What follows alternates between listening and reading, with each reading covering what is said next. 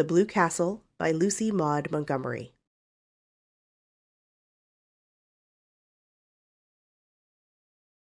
Meanwhile, the dinner in its earlier stages was dragging its slow length along true to Stirling form. The room was chilly, in spite of the calendar, and Aunt Alberta had the gas logs lighted. Everybody in the clan envied her those gas logs, except Valancy. Glorious open fires blazed in every room of her Blue Castle when autumnal nights were cool, but she would have frozen to death in it before she would have committed the sacrilege of a gas log. Uncle Herbert made his hearty perennial joke when he helped Aunt Wellington to the cold meat. "Mary, will you have a little lamb?" Aunt Mildred told the same old story of once finding a lost ring in a turkey's crop. Uncle Benjamin told his favorite prosy tale of how he had once chased and punished a now famous man for stealing apples. Second cousin Jane described all her sufferings with an ulcerating tooth. Aunt Wellington admired the pattern of Aunt Alberta's silver teaspoons and lamented the fact that one of her own had been lost. "It spoiled the set. I could never get it matched. And it was my wedding present from dear old Aunt Matilda." Aunt Isabel thought the seasons were changing and couldn't imagine what had become of our good old-fashioned springs. Cousin Georgiana, as usual, discussed the last funeral and wondered, audibly, which of us will be the next to pass away? Cousin Georgiana could never say anything as blunt as die. Valancy thought she could tell her, but didn't. Cousin Gladys, likewise as usual, had a grievance. Her visiting nephews had nipped all the buds off her houseplants and chivied her brood of fancy chickens. "Squeezed some of them actually to death, my dear." "Boys will be boys," reminded Uncle Herbert tolerantly. "But they needn't be rampageous animals," retorted Cousin Gladys, looking round the table for appreciation of her wit. Everybody smiled except Valancy. Cousin Gladys remembered that. A few minutes later, when Ellen Hamilton was being discussed, Cousin Gladys spoke of her as one of those shy, plain girls who can't get husbands, and glanced significantly at Valancy. Uncle James thought the conversation was sagging to a rather low plane of personal gossip. He tried to elevate it by starting an abstract discussion on the greatest happiness. Everybody was asked to state his or her idea of the greatest happiness. Aunt Mildred thought the greatest happiness for a woman was to be a loving and beloved wife and mother. Aunt Wellington thought it would be to travel in Europe. Olive thought it would be to be a great singer like Tetrazzini. Cousin Gladys remarked mournfully that her greatest happiness would be to be free, absolutely free from neuritis. Cousin Georgiana's greatest happiness would be to have her dear dead brother Richard back. Aunt Alberta remarked vaguely that the greatest happiness was to be found in the poetry of life, and hastily gave some directions to her maid to prevent anyone asking her what she meant. Mrs. Frederick said the greatest happiness was to spend your life in loving service for others, and Cousin Stickles and Aunt Isabel agreed with her. Aunt Isabel, with a resentful air, as if she thought Mrs. Frederick had taken the wind out of her sails by saying it first. "We are all too prone," continued Mrs. Frederick, determined not to lose so good an opportunity, "to live in selfishness, worldliness, and sin." The other women all felt rebuked for their low ideals, and Uncle James had a conviction that the conversation has been uplifted with a vengeance. "The greatest happiness," said Valancy suddenly and distinctly, "is to sneeze when you want to." Everybody stared. Nobody felt it safe to say anything. Was Valancy trying to be funny? It was incredible. Mrs. Frederick, who had been breathing easier since the dinner had progressed so far without any outbreak on the part of Valancy, began to tremble again, but she deemed it in the part of prudence to say nothing. Uncle Benjamin was not so prudent. He rashly rushed in where Mrs. Frederick feared to tread. "Doss," he chuckled, "what is the difference between a young girl and an old maid?" "One is happy and careless, and the other is cappy and hairless," said Valancy. "You have asked that riddle at least 50 times in my recollection, Uncle Ben. Why don't you hunt up some new riddles, if riddle you must?" It is such a fatal mistake to try to be funny if you don't succeed. Uncle Benjamin stared foolishly. Never in his life had he, Benjamin Stirling, of Stirling and Frost, been spoken to so. And by Valancy, of all people. He looked feebly around the table to see what the others thought of it. Everybody was looking rather blank. Poor Mrs. Frederick had shut her eyes, and her lips moved tremblingly as if she were praying. Perhaps she was. The situation was so unprecedented that nobody knew how to meet it. Valancy went on calmly eating her salad as if nothing out of the usual had occurred. Aunt Alberta, to save her dinner, plunged into an account of how a dog had bitten her recently. Uncle James, to back her up, asked where the dog had bitten her. "Just a little below the Catholic Church," said Aunt Alberta. At that point, Valancy laughed. Nobody else laughed. What was there to laugh at? "Is that a vital part?" asked Valancy.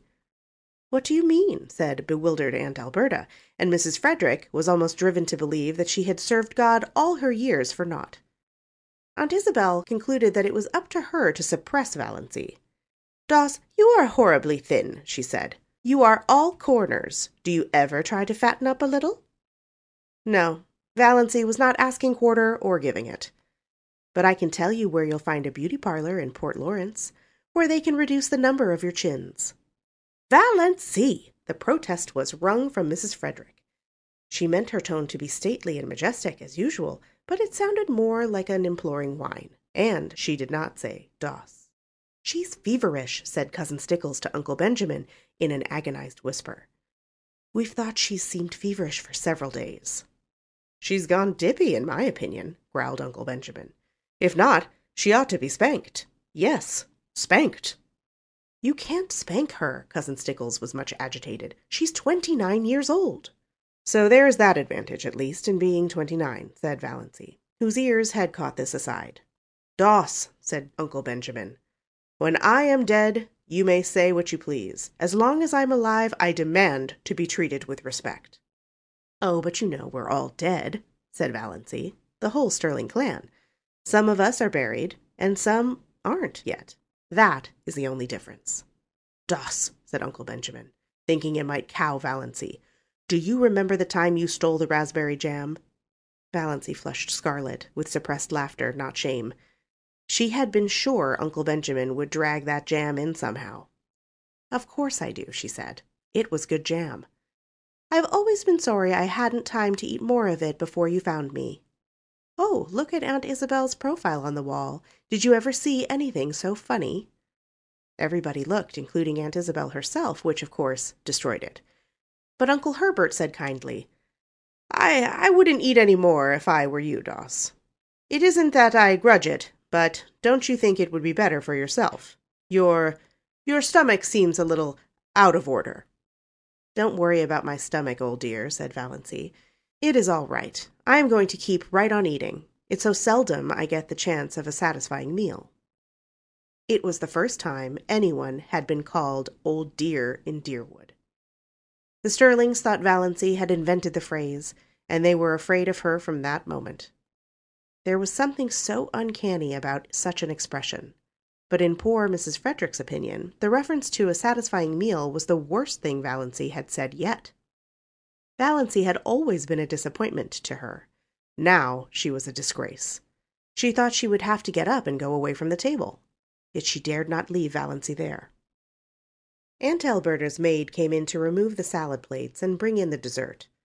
It was a welcome diversion. Everybody brightened up with a determination to ignore Valancy and talk as if she wasn't there. Uncle Wellington mentioned Barney Snaith. Eventually, somebody did mention Barney Snaith at every Stirling function, Valancy reflected. Whatever he was an individual that could not be ignored. She resigned herself to listen. There was a subtle fascination in the subject for her, though she had not yet faced this fact. She could feel her pulses beating to her fingertips. Of course they abused him. Nobody ever had a good word to say of Barney Snaith. All the old, wild tales were canvassed. The defaulting cashier, counterfeiter, infidel, murderer in hiding legends were thrashed out. Uncle Wellington was very indignant that such a creature should be allowed to exist at all in the neighborhood of Deerwood. He didn't know what the police at Port Lawrence were thinking of. Everybody would be murdered in their beds some night. It was a shame that he could be allowed to be at large after all that he had done. "What has he done?" asked Valancy suddenly. Uncle Wellington stared at her, forgetting that she was to be ignored. "Done! Done! He's done everything." "What has he done?" repeated Valancy inexorably. "What do you know he has done? You're always running him down, and what has ever been proved against him?" "I don't argue with women," said Uncle Wellington, "and I don't need proof. When a man hides himself up there on an island in Muskoka, year in and year out, and nobody can find out where he came from, or how he lives, or what he does there, that's proof enough. Find a mystery, and you find a crime." "The very idea of a man named Snaith," said second cousin Sarah. "Why, the name itself is enough to condemn him." "I wouldn't like to meet him in a dark lane," shivered cousin Georgiana. "What do you suppose he would do to you?" asked Valancy. "Murder me," said cousin Georgiana solemnly. "Just for the fun of it," suggested Valancy. "Exactly," said cousin Georgiana unsuspiciously. "When there is so much smoke, there must be some fire.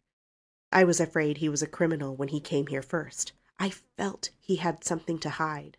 I am not often mistaken in my intuitions." "Criminal! Of course he's a criminal," said Uncle Wellington.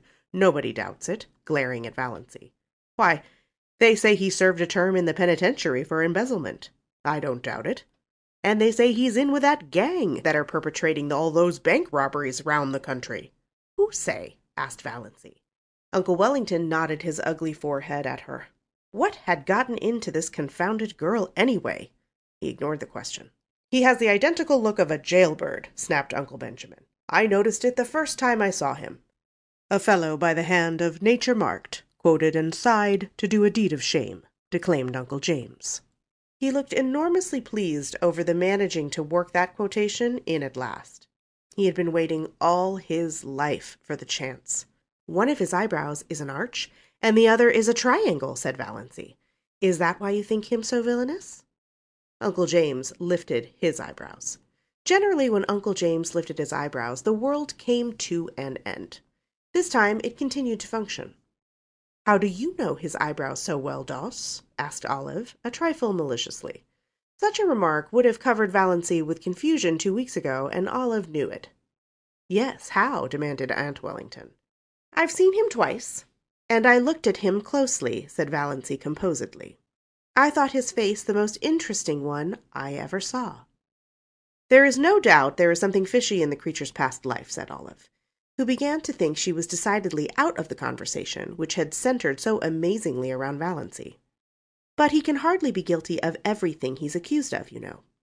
Valancy felt annoyed with Olive. Why should she speak up in even this qualified defense of Barney Snaith? What had she to do with him? For that matter, what had Valancy? But Valancy did not ask herself this question.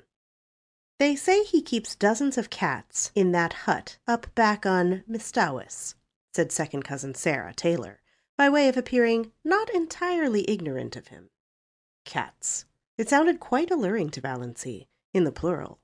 She pictured an island in Muskoka haunted by pussies. "That alone shows there is something wrong with him," decreed Aunt Isabel.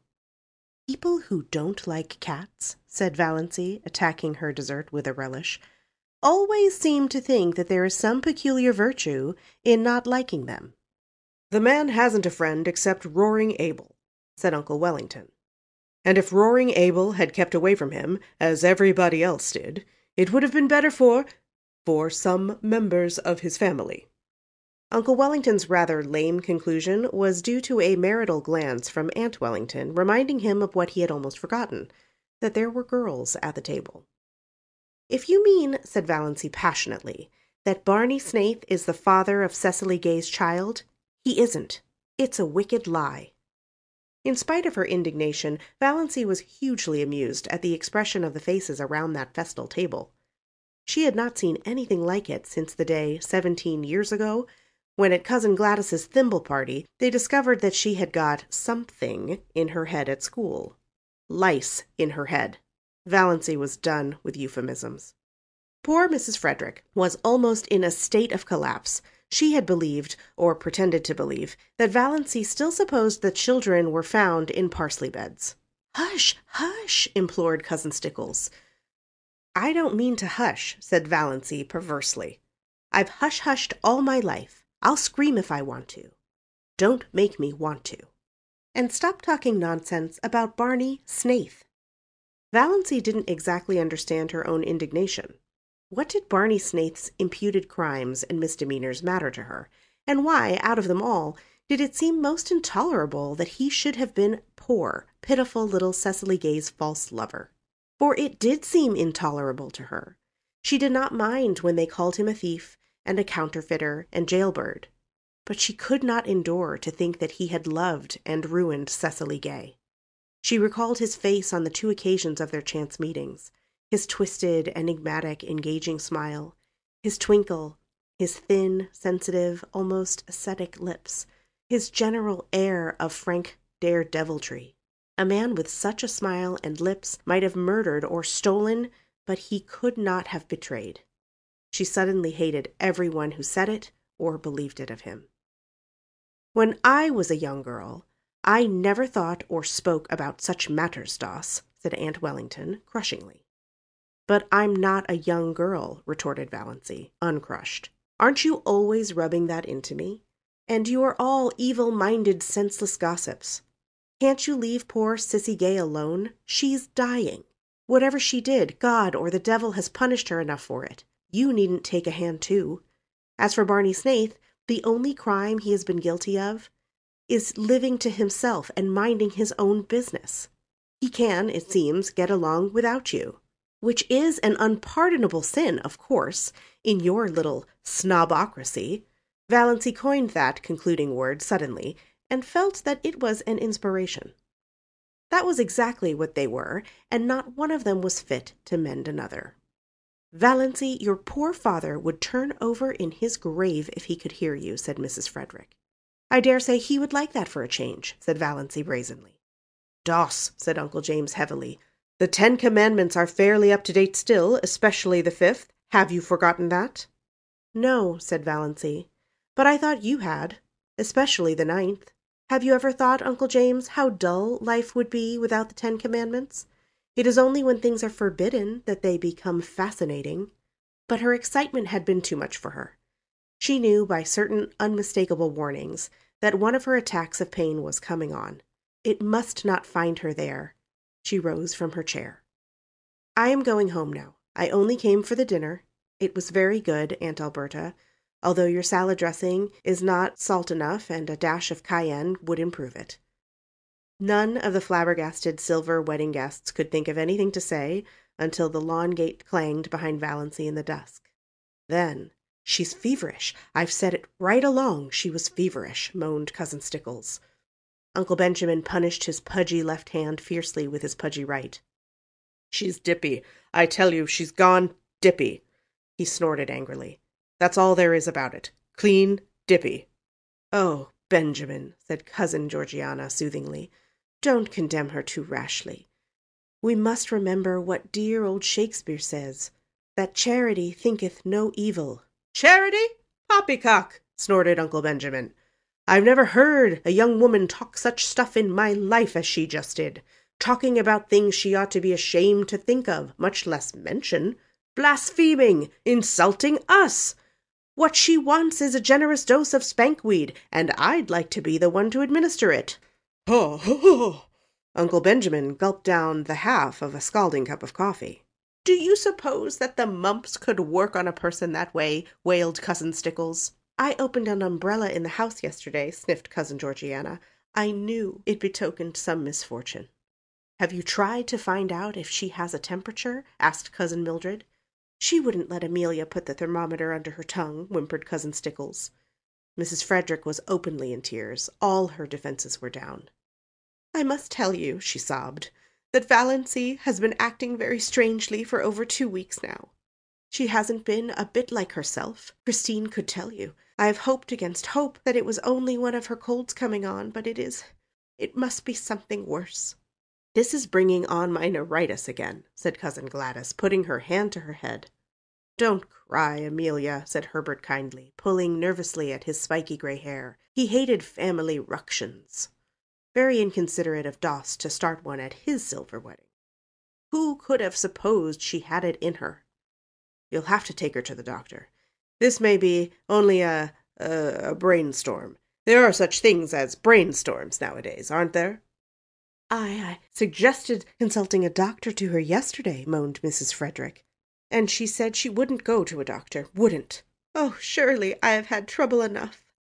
And she won't take Redfern's bitters, said Cousin Stickles. Or anything, said Mrs. Frederick. And she's determined to go to the Presbyterian church, said Cousin Stickles, repressing, however, to her credit, be it said, the story of the banister. That proves she's dippy, growled Uncle Benjamin. I noticed something strange about her the minute she came in today. I noticed it before today. Uncle Benjamin was thinking of Mirazh. Everything she said today showed an unbalanced mind. That question, was it a vital part?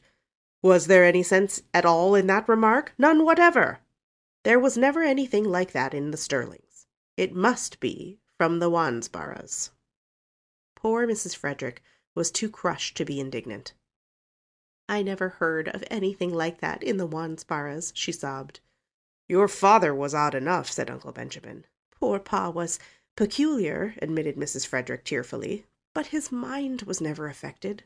He talked all his life exactly as Valancy did today, retorted Uncle Benjamin, and he believed he was his own great-great-grandfather born over again. I've heard him say it. Don't tell me that a man who believed a thing like that was ever in his right senses. Come, Amelia, stop sniffling. Of course Doss has made a terrible exhibition of herself today, but she's not responsible. Old maids are apt to fly off at a tangent like that. If she had been married when she should have been, she wouldn't have got like this. Nobody wanted to marry her, said Mrs. Frederick, who felt that somehow Uncle Benjamin was blaming her. Well, fortunately, there's no outsider here, snapped Uncle Benjamin. We may keep it in the family yet. I'll take her over to see Dr. Marsh tomorrow. I know how to deal with pig-headed people. Won't that be best, James? We must have medical advice, certainly, agreed Uncle James. Well, that's settled. In the meantime, Amelia, act as if nothing had happened, and keep an eye on her. Don't let her be alone. Above all, don't let her sleep alone. Renewed whimpers from Mrs. Frederick. I can't help it. Night before last I suggested she'd better have Christine sleep with her. She positively refused and locked her door. Oh, you don't know how she's changed. She won't work. At least, she won't sew. She does her usual housework, of course, but she wouldn't sweep the parlor yesterday morning, though we always sweep it on Thursdays. She said she'd wait until it was dirty. Would you rather sweep a dirty room than a clean one? I asked her. She said, of course. I'd see something for my labor then. Think of it. Uncle Benjamin thought of it. The jar of pot-pourri, Cousin Stickles pronounced it as spelled, has disappeared from her room. I found the pieces in the next lot. She won't tell us what happened to it. I should never have dreamed of it, Doss, said Uncle Herbert. She has always seemed such a quiet, sensible girl. A bit backward, but sensible. The only thing you can be sure of in this world is the multiplication table, said Uncle James, feeling cleverer than ever. Well, let's cheer up, suggested Uncle Benjamin. Why are chorus girls like fine stock raisers? Why, asked Cousin Stickles, since it had to be asked, and Valancy wasn't there to ask it. Like to exhibit calves, chuckled Uncle Benjamin. Cousin Stickles thought Uncle Benjamin a little indelicate. Before Olive, too. But then, he was a man. Uncle Herbert was thinking that things were rather dull now that Doss had gone. End of Chapter 11. Chapter 12. Valancy hurried home through the faint blue twilight, hurried too fast, perhaps. The attack she had when she thankfully reached the shelter of her own room was the worst yet. It was really very bad. She might die in one of those spells. It would be dreadful to die in such pain. Perhaps this was death. Valancy felt pitifully alone. When she could think at all, she wondered what it would be like to have someone with her who could sympathize, someone who really cared, just to hold her hand tight, if nothing else, Someone just to say, "Yes, I know, it's dreadful. Be brave, you'll soon be better." Not someone merely fussy and alarmed. Not her mother or Cousin Stickles. Why did the thought of Barney Snaith come into her mind?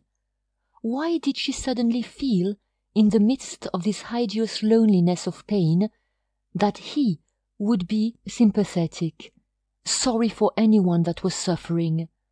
Why did he seem to her like an old, well-known friend? Was it because she had been defending him, standing up to her family for him? She was so bad at first that she could not even get herself a dose of Dr. Trent's prescription. But eventually she managed it, and soon after relief came. The pain left her, and she lay on her bed, spent, exhausted, in a cold perspiration. Oh, that had been horrible. She could not endure many more attacks like that. One didn't mind dying if death could be instant and painless, but to be hurt so in dying. Suddenly she found herself laughing. That dinner had been fun, and it had all been so simple. She had merely said the things she had always thought. Their faces. Uncle Benjamin, poor flabbergasted Uncle Benjamin. Valancy felt quite sure he would make a new will that very night. Olive would get Valancy's share of his fat hoard. Olive had always got Valancy's share of everything. Remember the dust pile. To laugh at her clan, as she had always wanted to laugh, was all the satisfaction she could get out of life now. But she thought it was rather pitiful that it should be so. Might she not pity herself a little when nobody else did? Valancy got up and went to her window. The moist, beautiful wind blowing across groves of young-leafed wild trees touched her face with the caress of a wise, tender old friend. The Lombardis in Mrs. Treadgold's lawn, off to the left, Valancy could just see them between the stable and the old carriage shop, were in dark purple silhouette against a clear sky, and there was a milk-white, pulsating star just over one of them, like a living pearl on a silver-green lake. Far beyond the station were the shadowy, purple-hooded woods around Lake Mistowis. A white, filmy mist hung over them, and just above it was a faint young crescent. Valancy looked at it over her thin left shoulder. "I wish," she said whimsically, "that I may have one little dust pile before I die." End of chapter 12.